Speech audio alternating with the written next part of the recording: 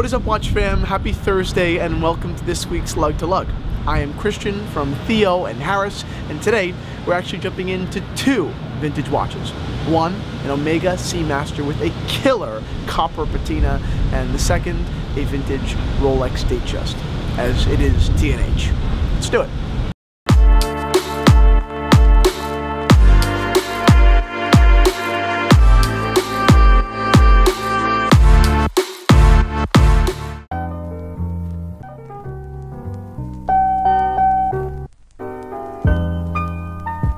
This is what Thursdays at TNH are made of. A stunning 60s Omega Seamaster and a matte black Rolex Datejust reference 1601. I haven't had many jobs, but I can't imagine any other being this good. First, the Seamaster. You'll never see another just like it, I guarantee it. Its style might be a beautiful gradient copper now, but originally it was white.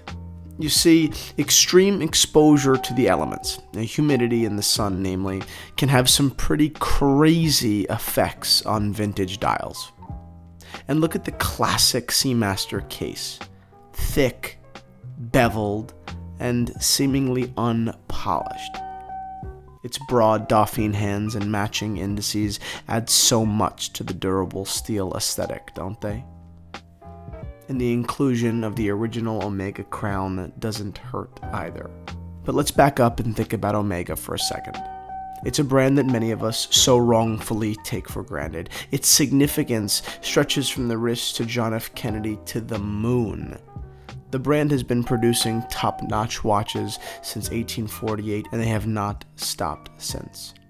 This model, the Seamaster, is one of the first watches I fell in love with. It's well built, has its place in history, and more than that, when you buy one, you're getting a ton of value for your buck. As we've said it before, they claim no status, only style and respect for history, tasteful design, and practical mechanics. Now, the Datejust. It's a reference 1601 with a shockingly beautiful and equally rare matte black dial.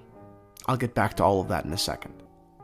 A vintage Rolex is one of the few material items that you can both enjoy for the rest of your life and, when the day comes, pass it down to the next generation to do the same.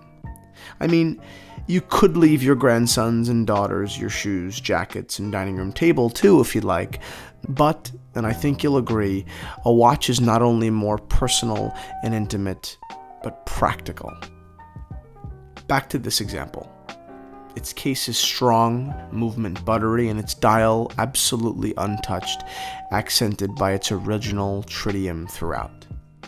But, and I am sorry to disappoint, this one has been snagged up by our good friend Eric. He's an entrepreneur, extremely passionate watch collector, and brother to this beautiful Datejust's new owner. That's right, Chris. Happy 32nd. For the rest of you geeks without brothers emailing me to source watches for you, head on over to theoandharris.com, because I don't think this one-of-a-kind Seamaster will last much longer. So don't walk, run.